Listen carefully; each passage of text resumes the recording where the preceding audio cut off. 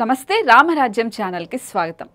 రాముడికి సీత ఎందుకు దూరమైందనేది చాలా రకరకాల కథనాలు వస్తూనే ఉన్నాయి. అయితే ఈ వీడియోలో మనం క్లియర్ గా తెలుసుకుందాం. భృగు మహర్షి శాపం వల్ల రాముడికి సీత దూరమైంది.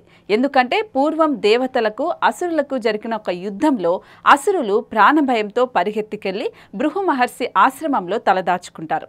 మహర్షి పత్ని వారికి అభయమిచ్చి రక్షిస్తుంది.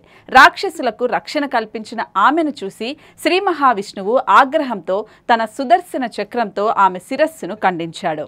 భృగు మహర్షి వచ్చి తన ధర్మపత్నిని వధించిన మహావిష్ణువును ఇలా శపిస్తాడు. జనార్దన, స్త్రీని పైగా వృషి పత్నిని చంపరాదు. నీవు కోపంతో ఒళ్ళు తెలియక నా పత్నిని సంహరించావు. కనుకనే ఈ జన్మలో నువ్వు చాలా కాలం పాటు పత్ని వియోగంతో కుమిలిపోదువుగాక అని శపిస్తాడు.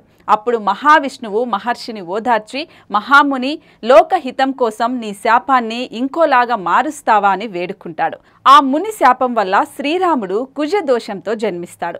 ఎవరి జాతకంలోనైనా కుజుడు లగ్నం నుంచి, చంద్రుడి నుంచి, అలాగే శుక్రుడి నుంచి ప్రథమంలో, ద్వితీయంలో, చతుర్థంలో, సమత్వంలో, అలాగే అష్టమంలో ఉంటే కుజ దోషమున్నట్లు అని లెక్క.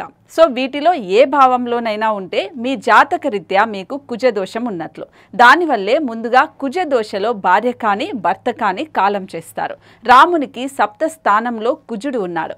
అందుకే ఈ దోషం వల్ల భార్య వియోగం, భార్య మరణం సంభవిస్తాయి. వనవాసంలో కొంతకాలం శ్రీరామునికి భార్యతో ఎడబాటు కలిగింది.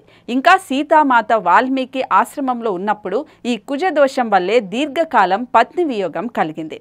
ఈ కుజదోషం వల్లనే భార్య సీతాదేవి ముందుగా భూమాత కౌగిలిలోకి చేరింది. శ్రీరామ శాప వృత్తాంతం శ్రీరామాయణం ఉత్తరాఖండలోని 51వ సర్గలో ప్రచురించబడింది. దీని ఆధారంగానే ఈ కథనం మీకు చెప్తున్నాం.